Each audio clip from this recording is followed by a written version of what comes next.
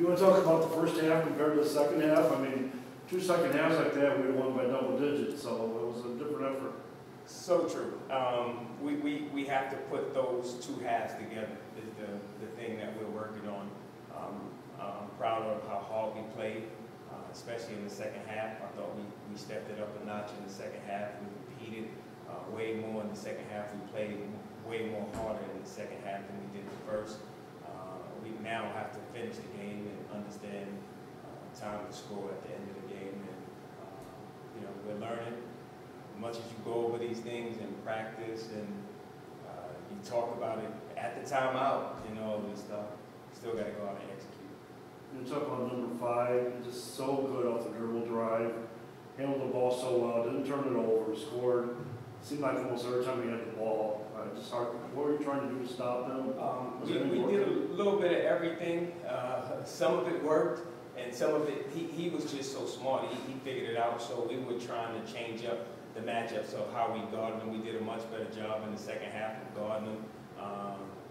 We just, you know, Anthony McCombs did a great job of, as a freshman, going out and competing that hard against a senior who's been playing in college for 4 or 5 years and all-time probably leader in scoring and assists and everything else that they have.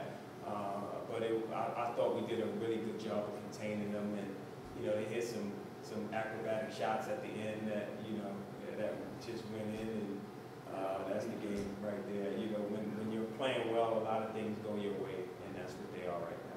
And it's 5 in a row, so what do we do to turn around the ship here? We got to continue to work. We got to continue to work. We got to continue to play hard. We got to continue to compete, and I think it'll turn around.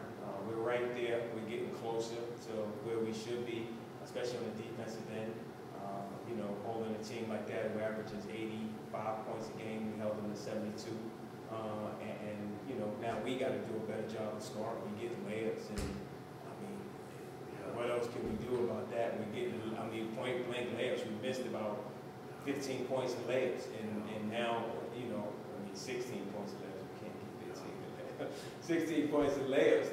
That's the game right there. It's such a different game if we make those layups, and you know, it's easy layups. Now we got to finish them, and nothing else we can really do about that. But open threes, last 2 games. A lot of open threes. We're a much better shooting team than what we've shown. Hopefully that'll click in, and we'll be able to knock down threes.